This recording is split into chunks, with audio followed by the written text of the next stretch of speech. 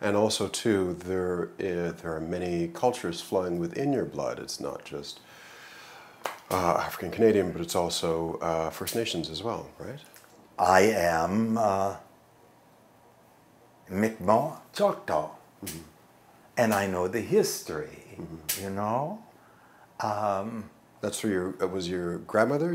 My grandmother, down through my dad's reign. But it's interesting that although we're still tracing, on my mother's side, that's where the Choctaw comes in.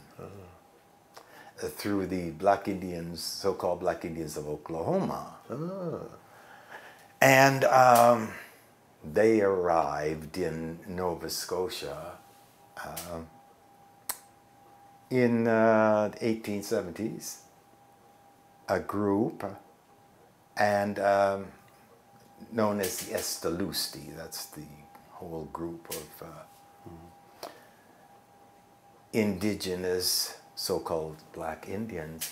They arrived at Pictou Harbor, which is just, 13 miles from Glasgow.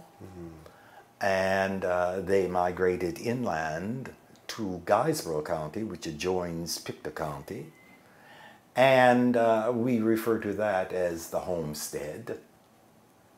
And many relatives who still live there today who have the Estalusti names, Bacchus and Paris, and many of these are my relatives. So my I certainly always knew about the Mi'kmaq. My grandmother, my great-grandmother, Granny Kitty, they were both born on the reservation. I was this conglomeration of whatever, thrust there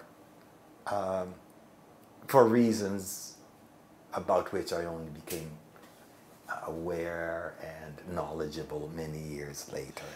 That is why I remember my formative years very, very clearly, because all I did was watch. Right. I watched, hardly talked at all, which is very strange for some people to think.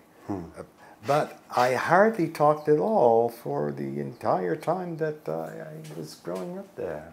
I talked, but not like I talk now. Thank goodness.